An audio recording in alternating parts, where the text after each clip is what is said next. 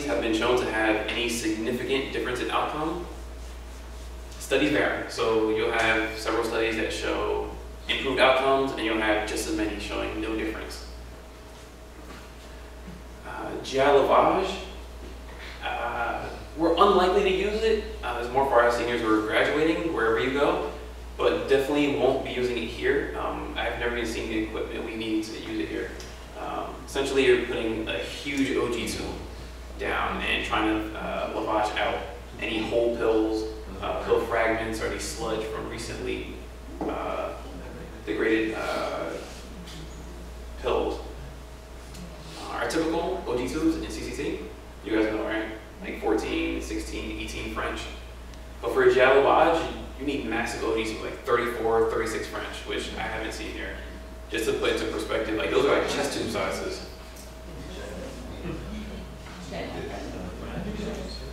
So let's talk about charcoal.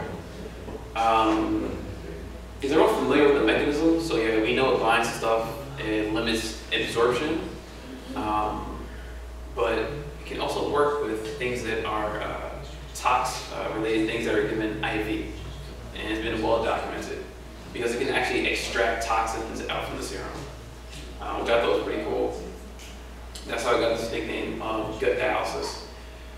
The mechanism is related to its surface area, which is why we dose it in 10-to-1 ratio of charcoal to the ingested drug, which is fairly easy when you have an ingestion that's in micrograms, like digoxin, but when you have something ingested in milligrams, like this patient that took bupropion, later on we found out she had 150 milligram tablets at home. So 150 milligram, who knows how many she ingested, let's say 10 tablets. So that's 1,500 milligrams.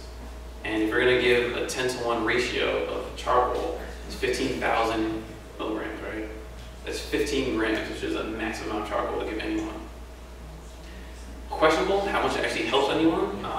There's been tons of studies that contradict each other. But the risk to giving it is fairly low. You're almost guaranteed to make someone nauseous and vomit, which may actually help in getting the toxin up. There are case reports of aspiration causing this chemical, like pneumonitis, charcoal empyema, or an ARDS-like picture. And there's also a few case reports of having a SBO, thought to be due from massive charcoal, which is why it's not recommended. It's contraindicated in anyone that doesn't have any bowel sounds.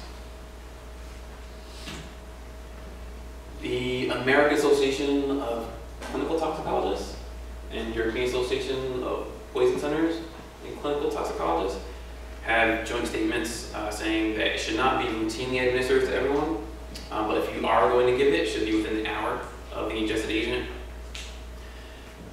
If you are going to give multi-dose charcoal, it should only be reserved for specific ingestions, and these are our long-acting preparations. So this patient who ingested the long-acting preparation of bupropion technically fits this category. It's important to know that sometimes charcoal is combined with a cathartic, specifically sorbitol, to increase expulsion of the toxin. If the charcoal is combined with sorbitol or a cathartic, you should not give multiple doses of it. It's been associated with huge shifts in electrolytes and significant volume depletion. Our Poison Control Center actually did their own study looking at all the hospitals in their catch area, and there's a surprising number, I think it was 16% of all the hospitals who only had this combined preparation. And it was 49% of the cases where they actually recommended multi-dose activated charcoal, the providers gave the wrong preparation because they didn't know, or that was the only one their hospital had. So it's good to be aware of.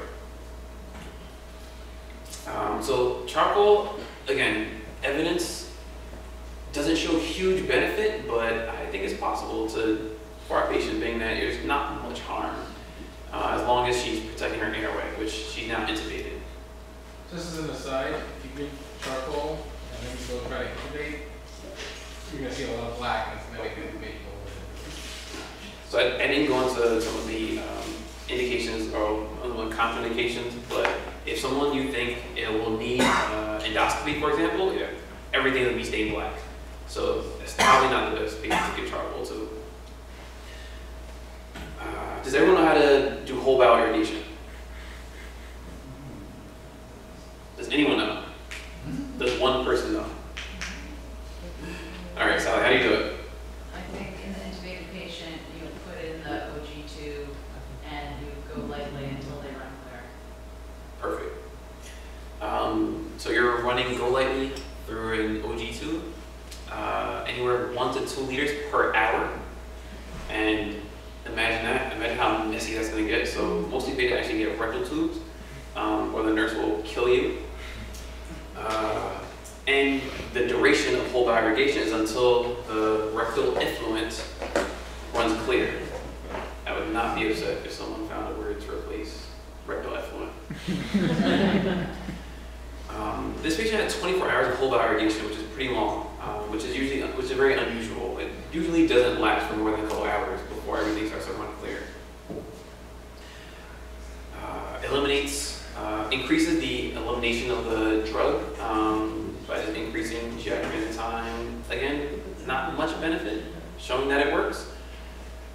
But in ingestions where you have these long-acting preparations, there's lots of case reports that show patients have had good outcomes. If you are going to give a patient charcoal, there is evidence showing that whole bowel irrigation decreases the efficacy of it.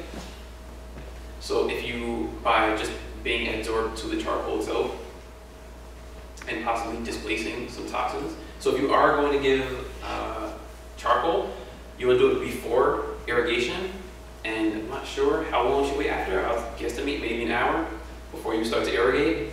Once everything runs clear and you stop the irrigation, you actually redose and you give a second dose of charcoal. Joint tox statements, again, should not be routinely used, but anything where a sustained prep was ingested should be considered. And there are toxins that don't bind well to the charcoal, right? So our metals, which are iron, zinc, lead, don't bind, or lithium, don't bind to charcoal. Any strong alkali or acids don't bind to charcoal. So again, in these cases, at least theoretical, no randomized trials looking at these specific agents, but in theory, whole bowel irrigation could be useful, or in our notorious body packers that show on every in-service. So as far as our purposes for GI decontamination, I think these are probably our best 2 options, charcoal and whole bowel irrigation, depending on the agent that was ingested. If it wasn't something that's very long-acting, then it probably wouldn't be whole bowel irrigation. Any questions on this?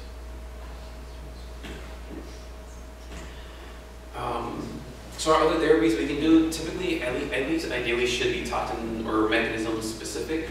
And then we'll just run through these really quickly. These are our ingested agents.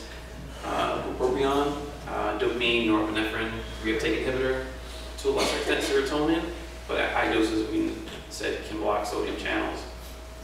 These are our side effects by far. Most common is seizures. Even at therapeutic dosing, there is an increased risk of seizures.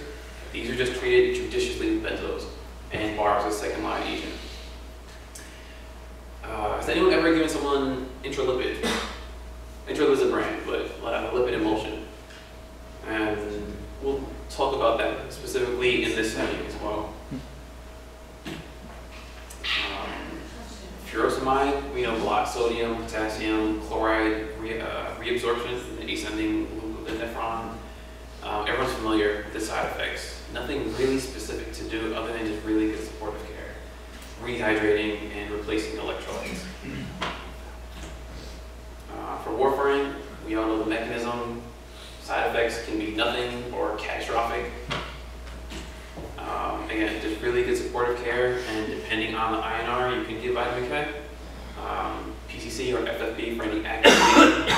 In our patient that has pretty bad cardiac function, FFP probably wouldn't be the better choice, and transfusion needed. Okay, so who knows what lipid emulsion is? It's essentially this dense combination of triglycerides, phospholipids. Initially thought just to help with removal of toxins that are lipophilic. The best data we have is in bupivacaine for local anesthetic toxicity, and actually in verapamil. So the mechanism isn't really clear. There's this lipid sink theory where it removes toxins that are lipophilic from their binding sites and just deposes them in like adipose tissue. There's also this thought that it actually enhances cardiac myocyte metabolism by giving it plenty of free fatty acid substrates. There's lots of case reports that actually show improvement. Only about 15% or so were associated with no difference. About 6 of these case reports were in bupropion specifically, and 5 of them showed improved outcomes. There's only 1 that showed no difference. And surprisingly, it was shown to have an effect in both lipid-soluble and water-soluble ingestions. But there haven't been any randomized trials looking at lipid emulsion. It's primarily because it's really hard to study. Lots of confounders. It's usually given in this systematic review after at least 2 to 3 other therapeutic agents were given. It's kind of a last-ditch effort. Likely lots of potential for bias, being that it's the last medication given. So when there is a good outcome, there's that temporal relationship where, oh, we gave lipid emulsion and the patient got better. So we tend to maybe associate these better outcomes with lipid emulsion when it could have been due to any of the other agents given. There's not really any adverse effects. There's case reports of, I think, maybe 1 or 2 cases of pancreatitis, but no real downside in giving it. Other than there's been a couple of cases where it skewed lab results due to the extreme lipemia, but it's not very common. But currently it's not recommended for anything other than local anesthetic toxicity. But the same joint tox association say it can be given in the cardiac arrest due to a suspected tox ingestion. This case report, which I thought was pretty interesting, from 08, patient ingested bupropion and lamotrigine, was found to be cardiac arrest. ACLs performed for 70 minutes with no improvement, given lipid emulsion and received roscotinib. They trended the bupropion levels, I didn't know you could send a level, prior to and after getting lipid emulsion with triglyceride levels, and they both increased. They had a parallel increase in both and then trended downwards, which kind of goes with the whole lipid sink theory. So this was pretty much attributed, this outcome was pretty much attributed to the lipid emulsion, and this patient actually had complete cardiac recovery and was discharged with very minimal neurologic effects. I think it was just maybe mild hand tremors. All right, so we kind of talked about how to approach tox ingestions, how to approach GI decontamination. Most importantly, just want to know when to use it and how to do it, and management. When all else fails, give intralipid. ECMO is a possibility, but it's not for us. Specifically because if you can buy a patient enough time for the toxin to be excreted or metabolized, technically they can have a great recovery. Our local ECMO center is MIMO, so you can call MIMO and consult them for ECMO, and they can actually come in. Is Casey here? She lectured on this last week. Actually come and put in the access and could get started if they think it's a candidate. This is just busy stuff. Any questions about the case?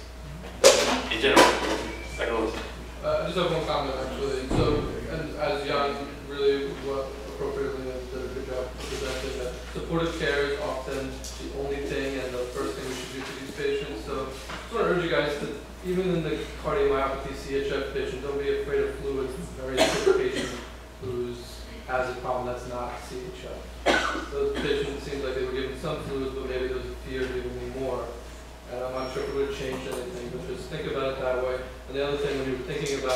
cardiac conduction issues, think about potassium, but also remember the magnesium. She was 1.6, and it may not have come up as abnormal, but ideally you'd like to get these guys into a level 2. And especially if you are correcting potassium, you should be correcting mag with that as well. Yes, as well as calcium.